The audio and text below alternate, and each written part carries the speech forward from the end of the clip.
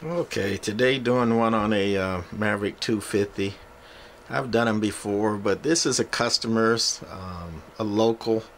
I'm behind on my repairs, so just trying to get my customer repairs out the way. I'm behind. I owe a few people a few things as far as repairs, so we get into it.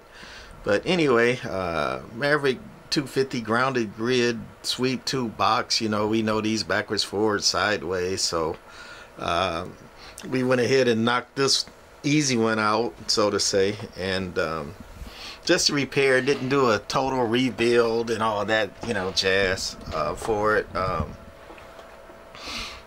Maverick 250, it's got, you know, people ask, how do you tune them? How do you tune them? Well, know what your tuners are.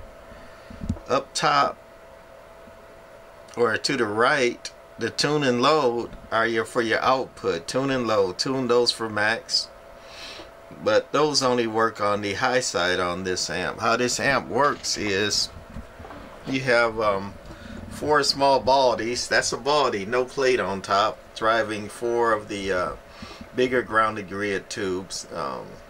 4 6 JG6 and family driving 4 6LQ6 and family tubes. So anyway, the on the high side, the 4 small ones drive the 4 big ones, right? On the low side on this one, and they, even though DNA made a few different versions where they didn't always do it that way, but on this version, on the low side, all that's running is the 4 baldies. It's not activating or using the 4 larger tubes at all on the low side of this amplifier. There are other versions of this and the Phantom.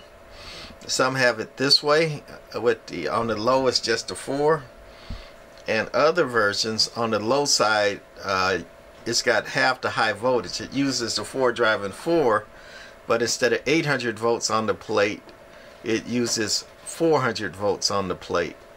And then I've seen triple stages and quad power where, you know, it might put 400 on the drivers and 800 on the finals, and, you know, stuff like that to make it quad power type. You know, they just putting the voltages at different places. But anyway, this is a dual power, and on the high, 4 driving 4, 800 volts, and on the low, still 800 volts, but you're just working off the 4 driver tubes. That there's the Keynes tube. This is an older one, and some of the newer ones, they went from a tube Keynes circuit to a transistor Keynes circuit. 2 transformers. DNA basically use 1 transformer per every 4 tubes. So like a 10 and 12 tube Phantom has 3 transformer, and a 16 tube Warrior has 4 transformer. Also on this one, and I think most of the other ones, again, they had so many different configurations of it. This meter goes to the high side, tells you what the high side is doing, and this meter tells you what the driver tubes are doing. Tune and load for your outputs only in effect on the high side. And then when you're on the high side, it's only working off this driver tune here, and then that trimmer right there, screwdriver adjustment, would be the load on the high side. On the low side, since you're only working off the driver tubes, it uses a different tune and load for the driver tubes. On the low side, it uses this tune and load right here for the low side. So you're tuning the driver tubes, since they're going to the output instead of going into the final tubes. It's a different, it needs different tune and load parameters, so it has a separate tune and load. So when you go on the low side with those tubes, you're just tuning these. So high side, tune up these, tune the driver tune the driver load in there carefully with a screwdriver. You got 800 volts running around in there. And on the low side, just tune these 2. Over here in the back is the input tune for your input SWR. And that's about it as far as tuning this thing.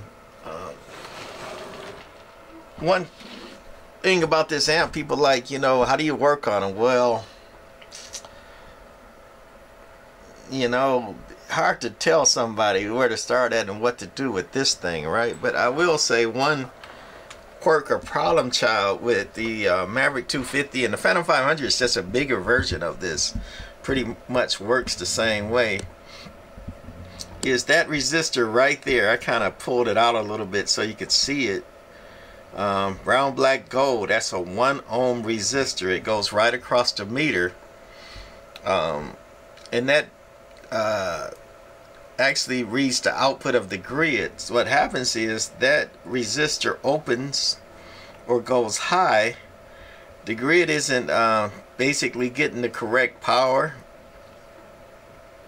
and you will get very little output. You can't get much out of them, all because of that resistors went high. That's a big culprit on why a Maverick 250 and a Phantom 500 won't put out. Oftentimes check that resistor there for 1 ohm. Also be careful with this amp and the Phantom 2. It does not originally come with any bleeder resistors. I replaced the caps there. Also those electrolytics there. Somebody had put in a 30 amp fuse instead of a 20, and it blew anyway. And also they had put in a short fuse instead of the longer AGC style. I think that's a 3/4, and I think the regular fuse is a 1 inch, if I remember right. But I'm getting old and forgetful, so if I'm wrong, hey, forgive me. So anyway, I recapped it with those caps, put in bleeders, because without bleeders that thing will hold a charge for forever. So be careful before you go in this amp, because originally it does not have any bleed or equalizing resistors. It could kind of get away without having the equalizing resistors because it runs on 800 volts, and it's got 450 volt caps in it. I think some had 350 volt caps, but anyway, it's got enough voltage on the caps to have a safety margin, and it has a very high safety margin, so the caps will still work even if they're not totally equal. But better design, safety, and all that. Put some bleeder / equalizer resistors on there. That's one quirk about this amp. Another thing, especially this version that switches from the final tubes to just the driver tubes, it uses a relay to do that, and then most of this, or half of that stuff there, these long open wire leads going to it, going to that relay, switches the power from going into the final tubes to the driver tubes and your different tuning load. That coil there goes to the final, from the drivers to the final, and then this one is for the drivers, and then it comes back around, goes through the relay and through the output, through all that wiring there. I don't like that. And this amp uses 3 relays. That's your standard antenna relay, switches the input and the output around, and when you're not keyed up or not using the amp, that's your feed through loop right here that takes the input and hooks it right directly to the output. Then when you key that relay down, it takes the input and puts it into the driver tubes, and the output from the final tubes goes, you know, through the relay into the output. But while it has 3 relays, this one here is the high side power relay that applies power only when you key up. This relay, also the center tab, either keys up this high side power relay, which pushes power and high voltage onto the both the driver and the final tubes. And then this relay, when it's in effect, it not only switches the driver tubes to the output, it applies power to the driver tubes only, because this one is not being engaged.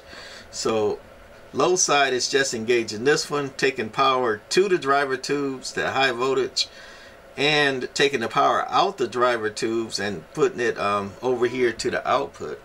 Whereas this one, when it's engaged, it puts the high voltage on both of them, only when it's keyed down, and the power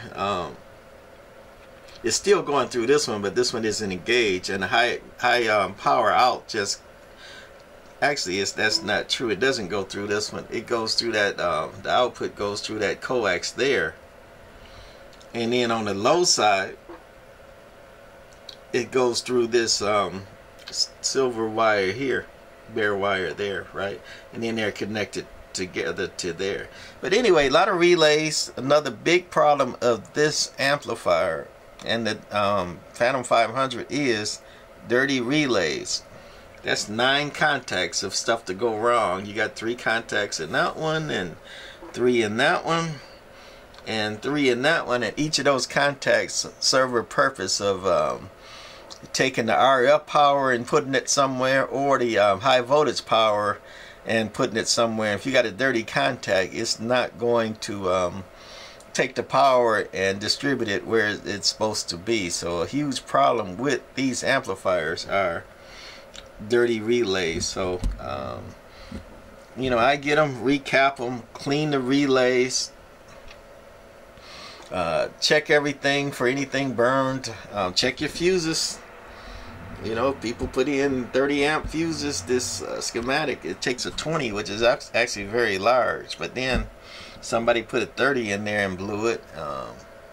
And that's basically, I think, all I wanted to go through on this amplifier. So we're gonna fire it up,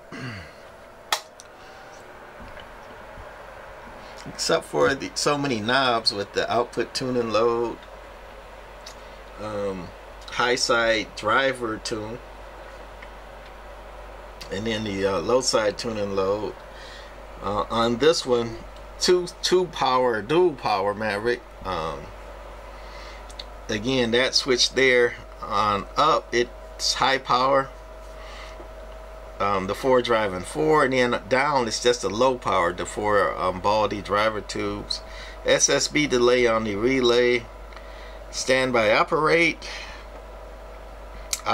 light, and then power on.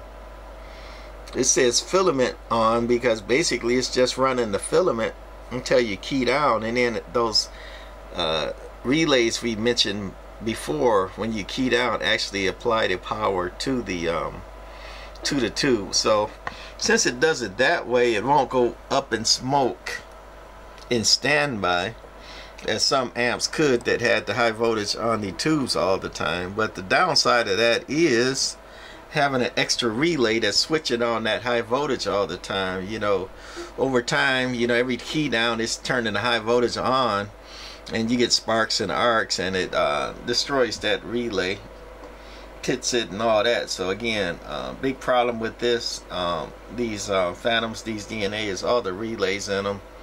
Clean the relays.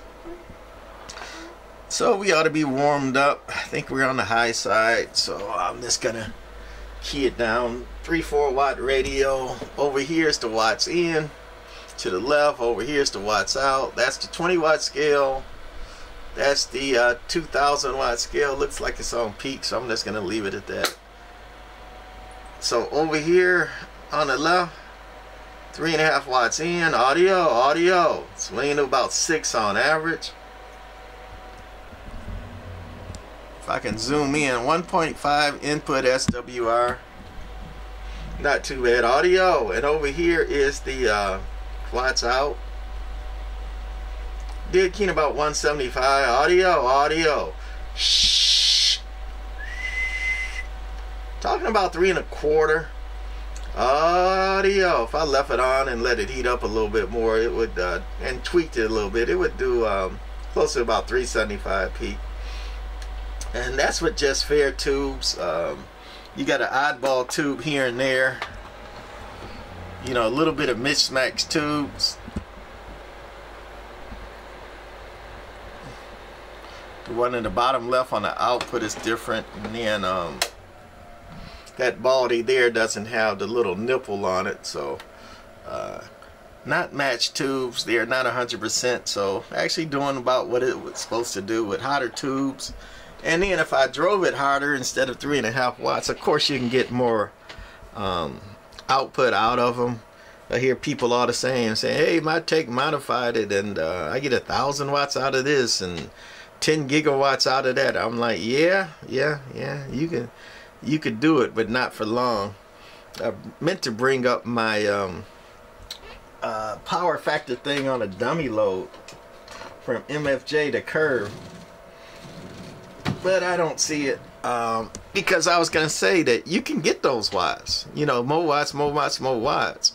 But, you know, as that curve goes up very, very steeply, the time that it's going to last before it dies, and I always say, you could do it, but not for long. There's no way to cheat that. There's no way to cheat Ohm's law. There's no way to beat that curve. Is, you know, plate dissipation and transformer watts and power. Can't beat it. Can't beat Mr. Ohm's law. Anyway, gonna wrap this one up and go to the next one. We got other stuff in line. We're behind. We're just starting to come back from being under the weather, so we're doing better. All right, that's it for this one. Bye.